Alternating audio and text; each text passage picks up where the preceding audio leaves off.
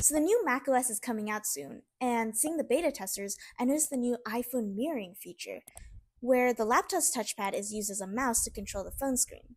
So then, what if I wanted to do that, but still keep the display on my phone? If there's an app for controlling the laptop screen with a phone, why not do the opposite? Luckily, it was pretty easy to implement. All I had to do was write a basic Python program to relay the mouse position, click and scroll information to an Arduino micro that wirelessly communicates with a second Arduino micro via radio modules. The ATmega 32U4 chip has the ability to control a virtual cursor on the phone screen.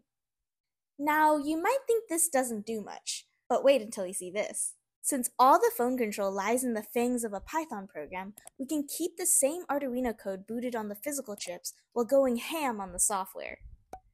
2 summers ago, my word hunt addicted friend put together a bot by chaining 2 Arduinos. Basically what I did, but without the wireless transfer component. And since I'm the most laziest and uncreative person alive, I'll copy his idea and attempt to replicate it to avenge my minimal word hunt gaming expertise. Thankfully, I found a GitHub repository with the word list and word search code I could easily grab to develop the Arduino transfer system I needed. The next part took a lot of trial and error to figure out the exact mouse move values. But then, the repeated diagonal movements caused the cursor to shift. So that's the reason behind these long if-else ladders that send a countering move every so often as diagonal swipes pile up. The bot is already working perfectly.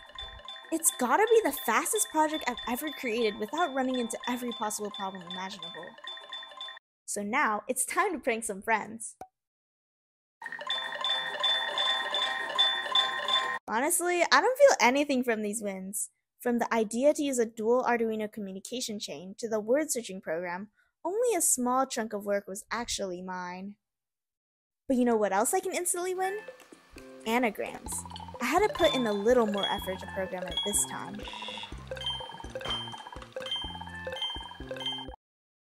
Besides the word games, can I cheat my way with anything else? Games that rely on dynamic feedback, such as 8-ball, basketball, or mini-golf, wouldn't be possible.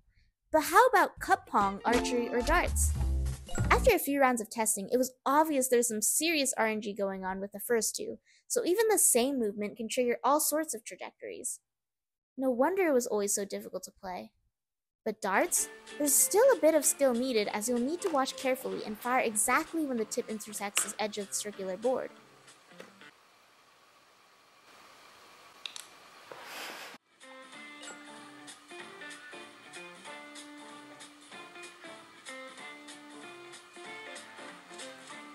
While the horizontal positioning can be controlled with pinpoint accuracy, the vertical axis takes skill to be consistent, which is why I didn't even bother to. Oh, you know what? Fine.